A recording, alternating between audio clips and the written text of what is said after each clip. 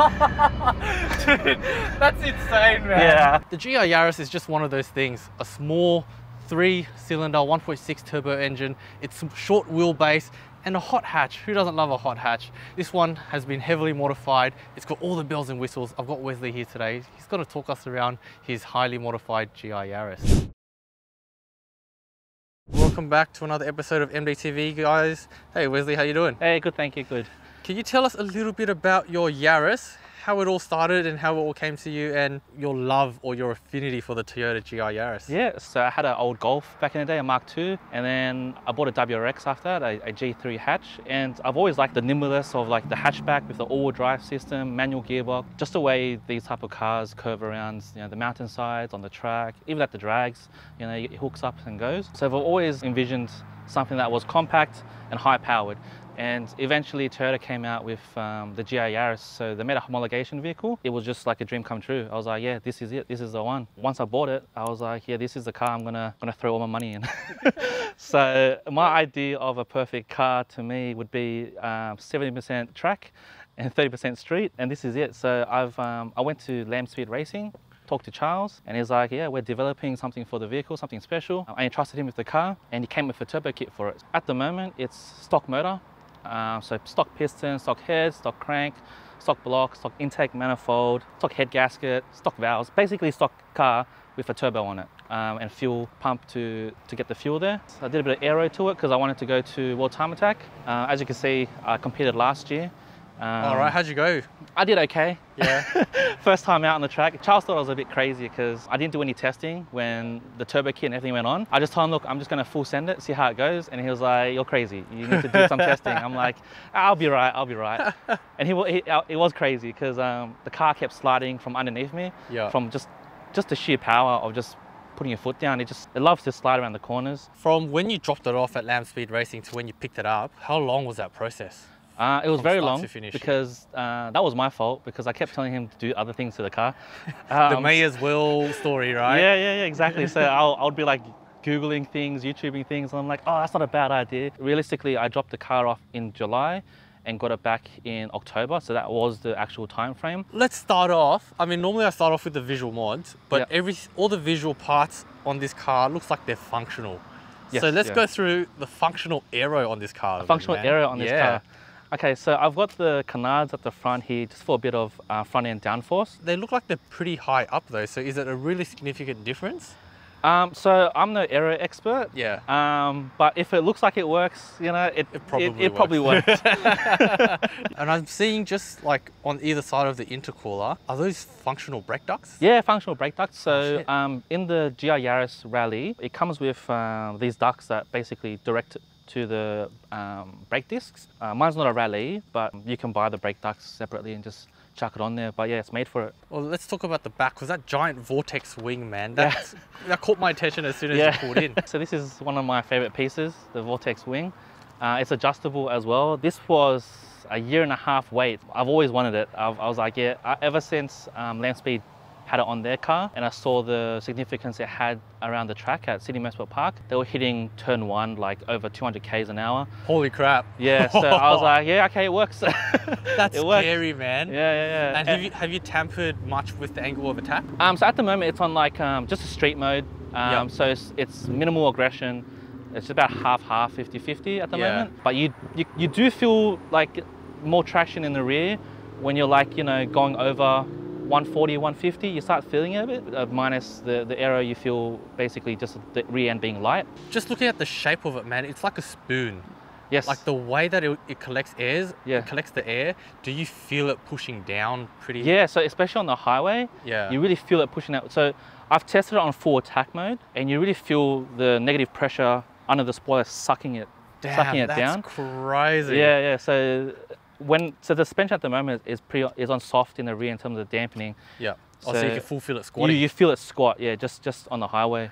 That's crazy. Other than that, man, there's probably not too many visual mods, hey? Yeah, it's just the functional aero at the front and the giant wing at the back. Yeah. It looks so good, man. Thank you. It looks like it's ready to go. Yeah, it looks fast standing still. Let's talk about the wheels, because they look so thick, bro. Yeah, so I ordered these wheels in. You can go a bit wider. I went with the 9 instead of the 9.5 wide. I had 265 semi-slicks on it.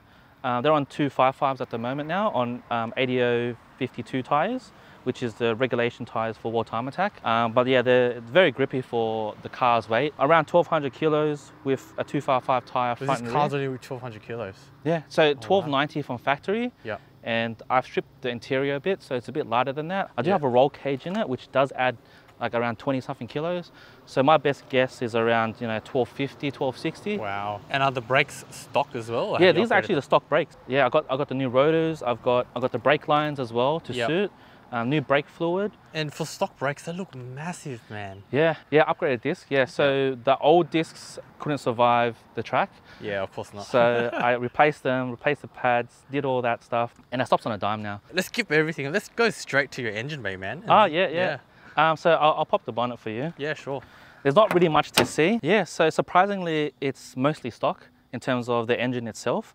It's basically just the downpipe, turbo, the headers that go to it, all designed by Land Speed Racing besides the Garrett turbo. So it's a stock engine in terms of its pistons, rods, crank, block, head, intake manifold, all stock, and it's just got like 30 pounds of boost into it. 30 pounds? 30 pounds Yikes. of boost. And it's taking, the stock block and stock internal is taking 30 pounds. Yeah, 30 pounds. So I did have it on 32 pounds. I told Charles, look, make it look as stock as possible. And he's like, that's no issue there. And it does look stock, apart from that giant pod filter. Yeah, besides this pod filter, I try to keep this legal as well. So it's enclosed once you close the bonnet down. Yeah, so you've got like catch cans and stuff like that, which is also within the enclosure. It's running a MoTec ECU as well. So been the old ECU. I did have a piggyback before, and the car made 206 kilowatts. That's your basic intake. Wow. Turbo back exhaust. It responds so well to just yeah, regular. So stock they make 155 kilowatts to the wheels. When I first got the car, 1,000 Ks break-in I didn't bother with. I was like, I had the itch, So clutch dump when I got out of the car park, and it did a 4.9 second 0 to 100 on the draggy. Wow. Yeah, stock, completely stock. I'm like, wow, this is technically a 4-second car to 100. Once I did all the mods, I picked up the car. I picked up the car when it was like torrential rain. Oh, really? Yeah, torrential rain when I picked up the car, and I was like, oh goodness, it's gonna be sketch, because I was itching as well. I was like, all this power. I saw the dyno sheet, I was like, yeah, I wanna give it a hit. And then I went onto the M7, left it in 5th gear, dabbed on the throttle, and it just decided to kick out a little bit. Oh my I'm like, gosh. okay, this is serious. This car's a bit serious. So I waited for a dry day. Yeah. Tell us about the giant front mount that you've got and the oil cooler. Yeah, so basically, after tracking the car a few times, just looking at the data logs, we had oil temps a bit too high, intake temps a bit too high. So Plasma Man came out with this intercooler. I think it's around like 30% larger in terms of its core. So it's actually got a lot of depth more than its height. So it can be deceiving, but yeah, it does cool the intake temps quite well. The oil cooler does its job. It probably dropped the oil temps by about like 15 degrees on track, wow, which is brilliant. That's what I need. And what about the fuel system? You said you had a little bit of so upgrades to the fuel system. The fuel system, I've got a surge tank in the back with a bigger fuel pump. I'm not exactly too sure how big the fuel pump is. Bigger port injectors as well. From memory, I think it's around 1,000 cc. Don't quote me on that, but roughly around that size for the port injectors. Direct injection is stock. It's still the stock direct injection. So it's got both direct and port injection? Yes, it's got two, yeah. Right. And it's got flex fuel at the moment too, so you can run E85 or 98. The best I get on 98 is probably 250 to 300 Ks on a tank. It's not a big flex, but not very fuel economy. Pun intended, right? Yeah, exactly.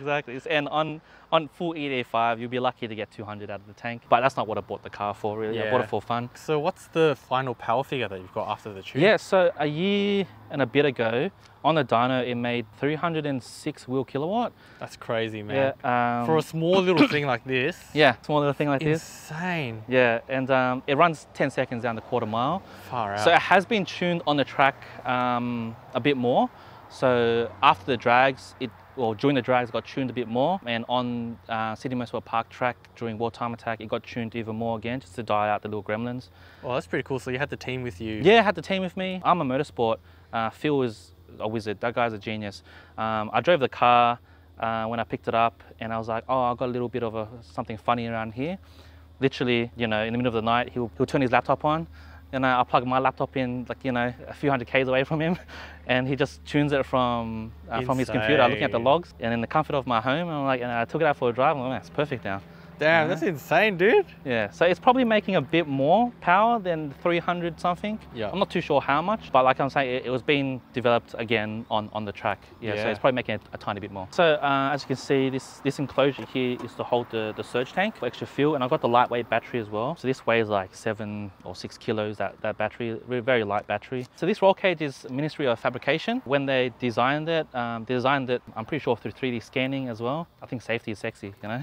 Yeah, like in the chance that you do roll over on his head. Yeah. It's, you know, very stiff. What about your suspension mods, your coilovers, drop bars, so at the arms? moment, it's on street coilovers from Shockworks. On the street, you can't complain. They're beautiful on the street. I have overdriven them on the track, which is fine because that's not what it's for, right? It held up very well against the competition on track. You overdrove its capability. Yeah, overdrove the capability. It needs to be more stiff for the. Yeah, it needs a bit more stiffness. It needs rebound control. It's just got dampening control and stuff like that. Yeah. I really need the rebound control. Yeah. If you look at the videos I've posted on my Instagram, you can see the car bouncing around. It doesn't have that tweak that it quite needs on track. What about the sway bars? Anything done to the sway bars? So it's got thicker rear sway bars, Cusco rear sway bars. The front sway bars is still stock, so I wanted to keep the front end stock. I just like the softness of the front end being not as twitchy as the rear. Yeah. I like to carry the rear through the corner. Yeah, and that having a softer front will allow you to get more oversteer and stuff. Yeah, exactly. And what's more fun than oversteer? Yeah, especially in an all-wheel drive car. Yeah. This is the HKS Super Turbo catback exhaust, but technically it's a diff back now because it's straight pipe to the turbo. A Lamb Speed Racing exhaust system attached to the HKS. Let's go inside and we'll talk about your gearbox and the stuff you've done to the inside. So this is my cockpit. These stock seats that you've left in the passenger seat, that looks amazing. Surprisingly, they're heated seats, so during winter they're very nice. Yeah, oh, that's so cool. Yeah, heated seats. But I needed the extra support for my hooning. So, so you got a fixed bucket seat. Yeah, fixed bucket seat on the Bride, and basically down the line, further on, I actually broke the gearbox in this car. What? Yeah, so when I was making the 300 plus kilowatts at the wheels, hammering through the gears, and all of a sudden, you know, the gearbox broke, and I had to baby it home from Wollongong. I've actually heard of a few gearbox issues, even with like a light tune or not pushing too much power over stock. Even completely stock. People have second gear issues and stuff like that. But yeah, I don't think they were quite focusing on the gearbox because in rally, because as you know, it's a homologation vehicle, they just chuck out the old gearbox and put a sequential in it. Yeah, and that's exactly what you've done. That's exactly what I did. I'm like, well, if the engineers think it's perfect for it, yeah, go for it. So this is a Drenthe sequential with a custom gear set for Sydney Motorsport Park. Oh, right. So you can tune the settings for, like, so you can tune the gear ratios on order. Yeah. Oh, wow. Yeah. That's and cool. I used, I basically piggybacked off Charles because he's the wizard behind it all, and he knew exactly what gear ratio I needed. Yeah. So and how does a sequential work? Do you still need to step on the clutch? You do. So when the car's stationary, you do need to put the clutch in because it's dog engagement with no synchros. So it must be very violent when you're putting it into gear. It's very violent. Yeah. You'll see how violent it is. Dude, that is so violent, man. Yeah. What?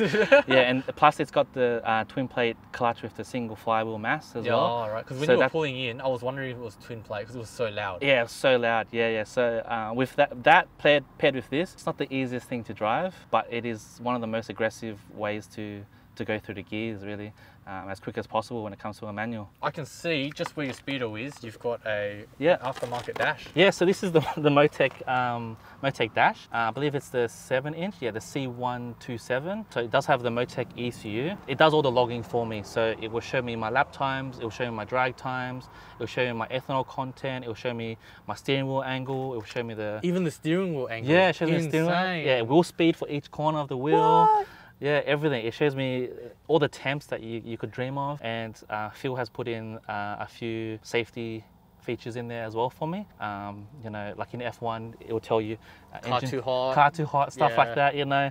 And it's all controlled with this OEM steering wheel as well. Oh, really? Yeah, so I can adjust the boost pressure. I can adjust a lot of things on the OEM steering wheel. Dude, that's insane. Other than that, everything is like quite stock, but it's Yeah. so functional, hey? Yeah, You've it only is, yeah. changed what you needed to change. Yeah, that's And right. I'm keen to see what this feels like on the road, bro. I'll take some B-rolls and then we'll go for a drive, hey?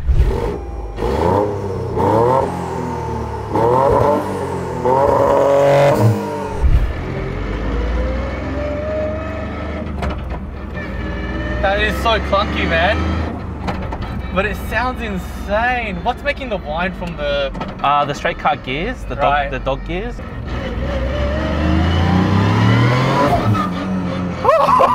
Dude, that is so violent, man. Yeah. What the heck? Are you ready? Oh, that's bumpy as.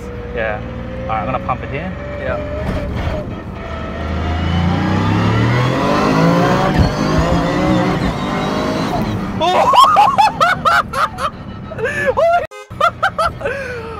Dude, that feels like a rocket ship, Yeah. man. That felt like a rally car.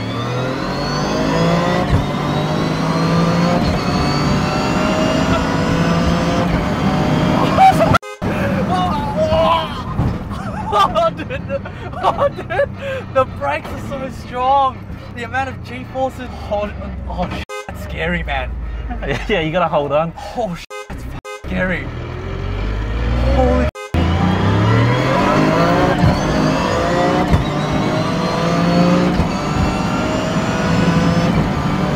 oh, shit. Oh, fire! Oh, dude. That's like a roller coaster, man. Yeah. Dude, and I love the way this thing feels. And I don't know, I can feel that this is a short wheelbase kind of car. Yeah, it's yeah. turning so quick and the Yeah, radius like- is so small. Like it's just, it's like a go-kart, yeah, bro. the wide tires, the short wheelbase. Yeah. You know. Dude, that's actually scary, man. Yeah. And like, even when you're shifting, you don't feel it dip, it just still Nah, keeps it going. just bang, bang, bang, it just goes. Oh yeah. my God. That's the, you know, the sequential. Yeah. The boost never drops. It just Yeah. keeps going. It sounds more aggressive.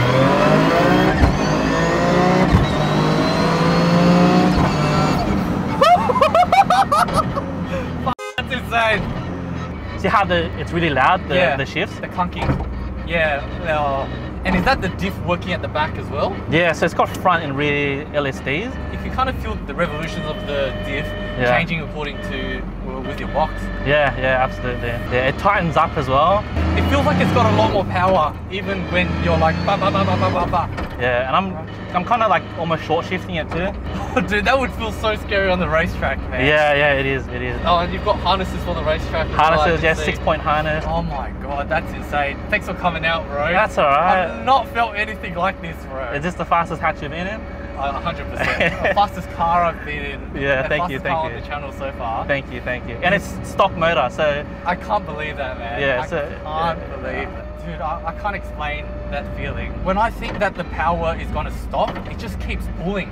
Like when you're shifting, I'm expecting it to dip for a little bit, Yeah. but it just keeps pulling. And even on like 4th gear, 5th gear that you were on, yeah. it just kept pulling, man. Like it had no end to it. Bloody insane. Yeah. Oh.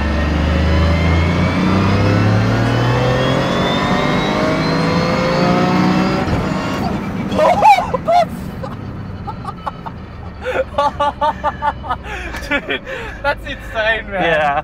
So that was on basically 2000 RPM. Yeah, all the way up. All the way up. Yeah. Oh. So it was, see how it's very, very linear? Yeah. I'm glad you enjoy it. Oh, thanks, Drew. I enjoy it so much. And Yeah. the sound of it as well. Everything gets louder together. And Yeah. I hate when cars just get loud but the pitch doesn't change. Yeah. But you could hear the turbo whine, you could hear the gearbox whine, Yeah. you could hear the diffs and everything just work. It sounds so good, bro. What a visceral experience, Thank you. man. Thank you, yeah. Oh, I love sharing this car with people because Yeah. And why is it so hard to get into reverse? I'm just weak, bro. No, it's just the box, you know. Right. Oh, yeah. is that characteristic of the Yeah, sequential box? Thanks so much for coming out on the channel, That's dude. right. Thanks for having me, bro. Really Thanks for having appreciate me. it. Follow Wesley on his Instagram channel, guys. Thanks you. for watching. I'll see you in the next episode. Peace, guys. Peace.